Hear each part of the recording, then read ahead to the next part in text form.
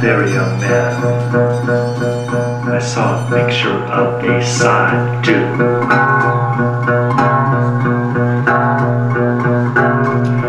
Now I didn't know what a sadhu was, but I saw him meditating by the Ganga river, watching the light reflected off the waves of that river.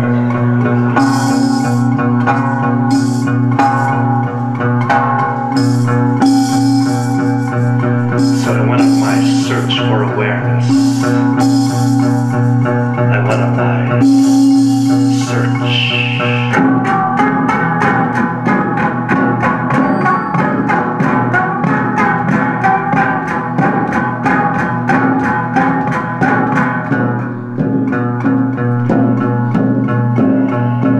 I tried love. I tried Christianity, Satanism, Kabbalah. I even painted a magical pentagram underneath my bed.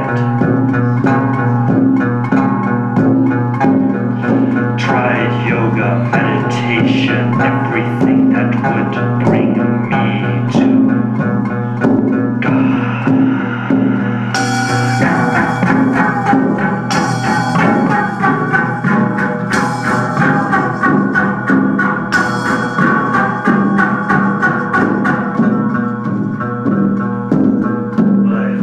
Took massive amounts of LSD and went inside a cave.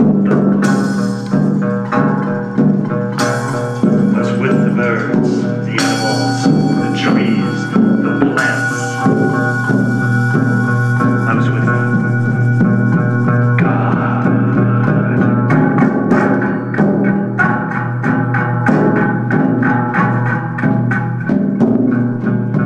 The funny thing is, when I opened my eyes, I saw myself on the other side of the ridge line. So I got up and I started walking out of that forest, knowing that if I was to meet my double, that I would die. And my double got closer and closer. So I turned around and looked into his eyes, and I died.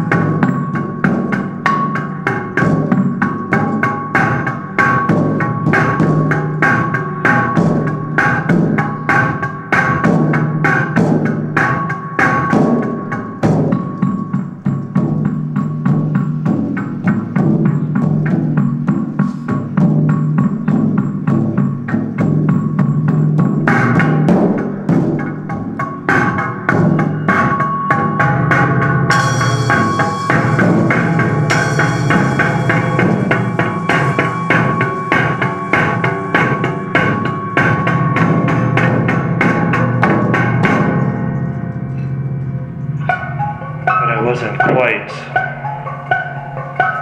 ready for the fact that I needed a female to complement my male half.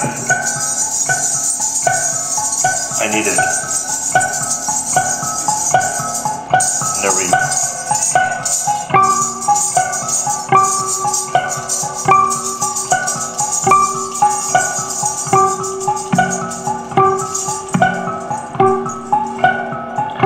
They have realized that only if they remain completely detached do they have the energy to be free.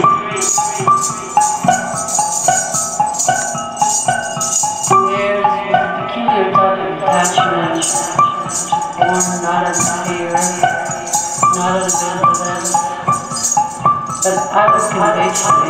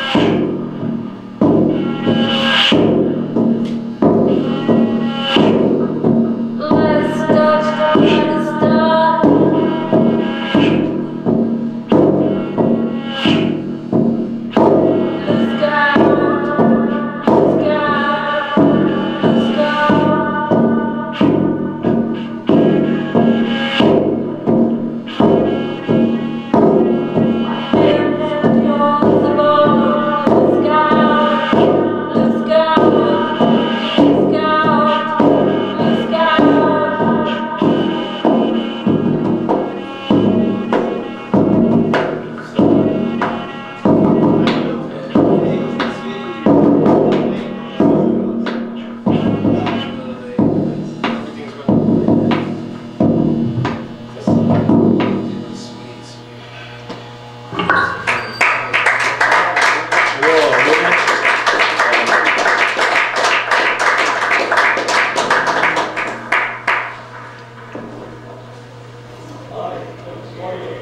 right, so 10, 10, 10. We're getting out of 10, people. Moving into 11. 10 was the night. And if anyone didn't experience the night, I'll be surprised because it was hard out there.